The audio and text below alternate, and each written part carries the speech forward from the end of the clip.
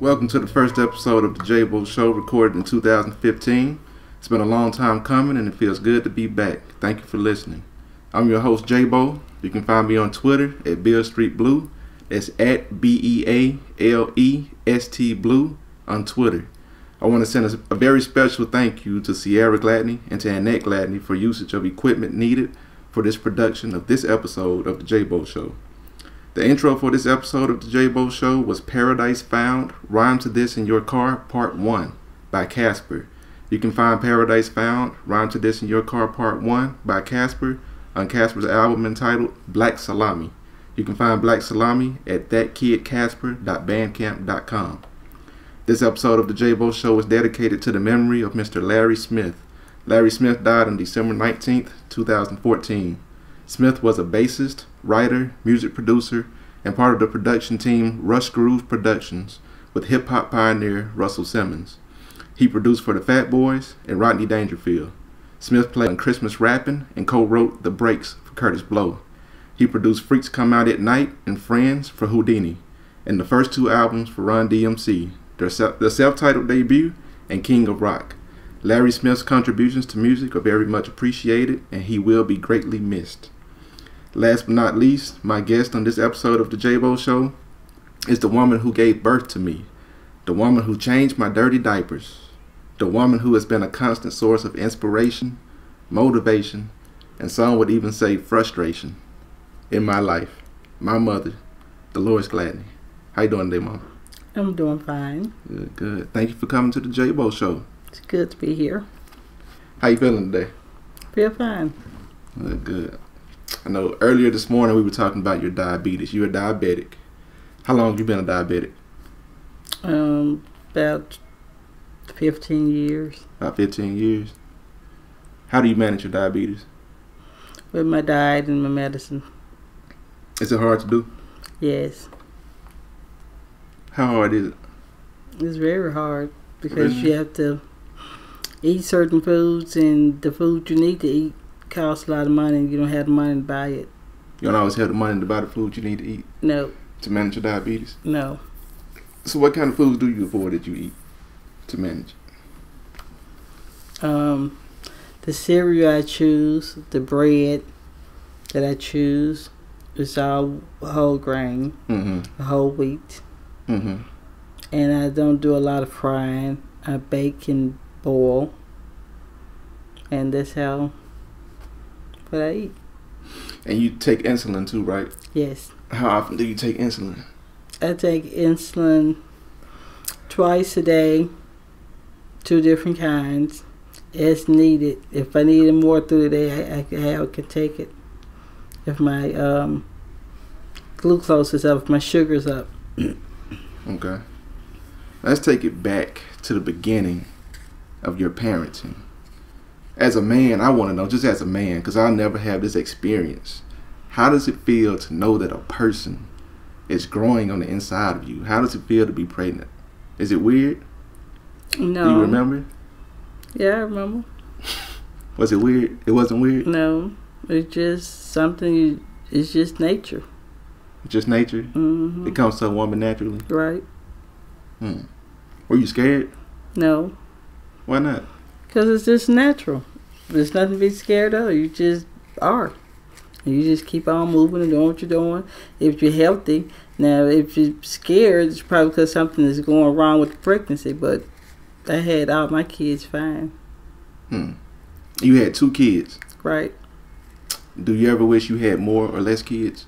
Sometimes I wish I had more. Why? More is better.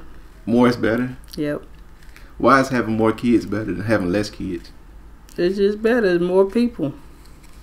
More people to see about you. More people for you to see about. So how many kids do you wish you had? 5. You wish you had 5 kids? Yes. We're grown now. Did we meet your expectations? Yes.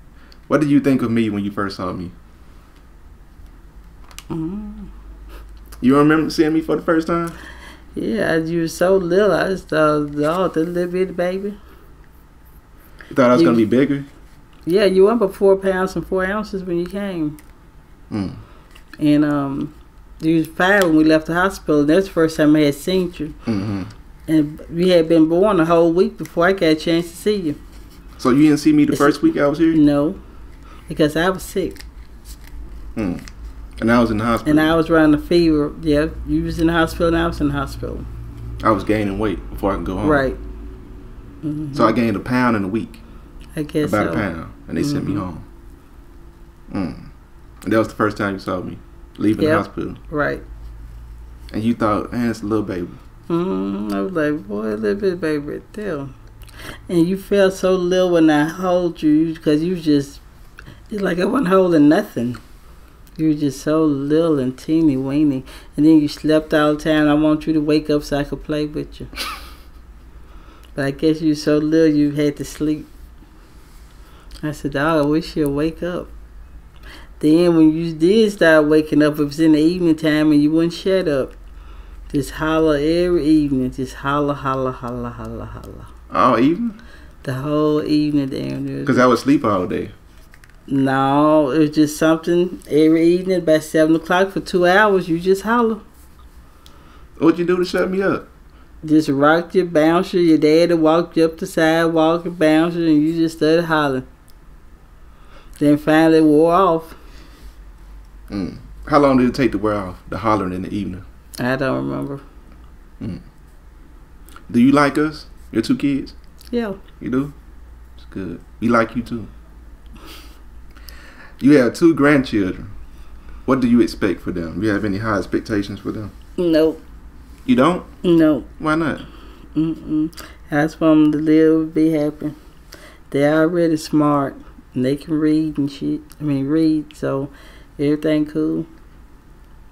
They'll be alright. Do you see anything in your grandchildren that you didn't see in your kids? No. You don't? Do you feel like you're a better grandparent or were you a better parent? A better parent. Which do you like more, being a parent or a grandparent? Being a parent. Why you like being a parent more than being a grandparent? I had more to offer when I was a parent. What makes a good parent or grandparent to you? I don't know what make a good one. I just do what I do. If it's good, it's good. I'm just me. I don't know what make a good one. You think you did the best you could do? I know I did the best I could do. The best I knew how to do. What was the biggest mistake you made as a parent? I don't know. I haven't made one. What was your proudest achievement as a parent? I haven't had that either. You haven't had it yet? Nope. When you think you're going to have it? I don't know.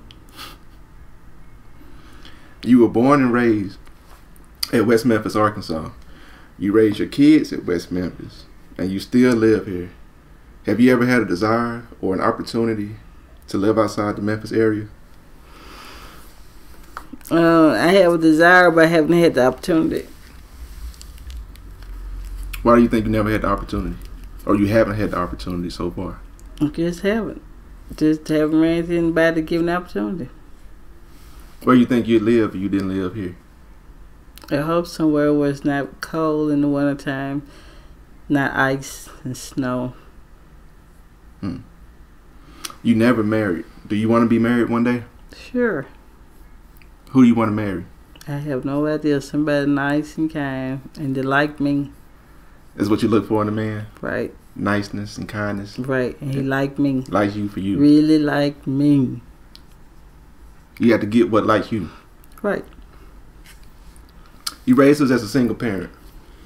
Did you or do you have any bitterness or resentment toward our fathers for being absent? No. Never? No. Good. No. If this were your last conversation with me, what would you say to me? Goodbye. What would you want me to know? Nothing. Nothing? If this is your last conversation with me, the last time you ever gonna talk to me and see me in person, you wouldn't have anything to say. Nothing but take care of yourself. See you later. See me later. Where you think you're gonna see me? If this is your last time seeing me, where you think you're gonna see me later? I don't know. I ain't never been to the other place. If it's somewhere else, I see you later. And if I don't, good night, because I'm going to sleep. You're listening to the JayBo Show, and my guest on this episode is my mother, Delores Gladney. Now, Mom, we're going to play a couple games. We're going to play some games. The first game we're going to play is called True or False. I'm going to make a statement, and you tell me whether or not you think it's true or false. Ready? Yes.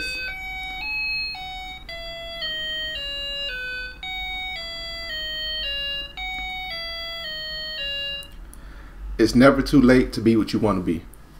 True. A woman can do anything a man can do. True.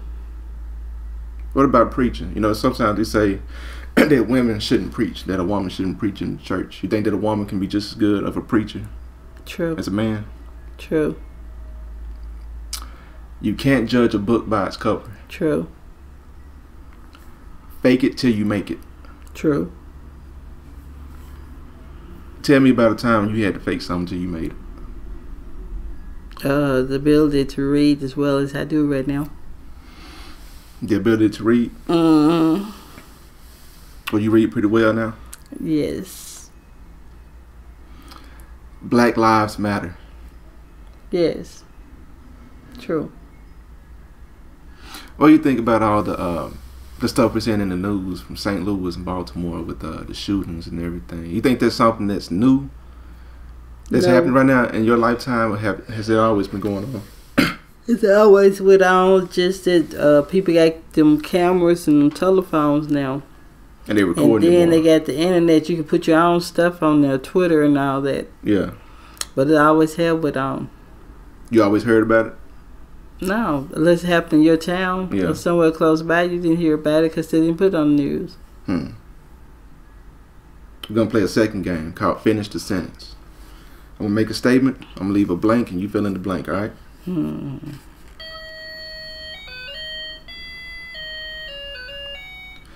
The last person I talked to on the phone was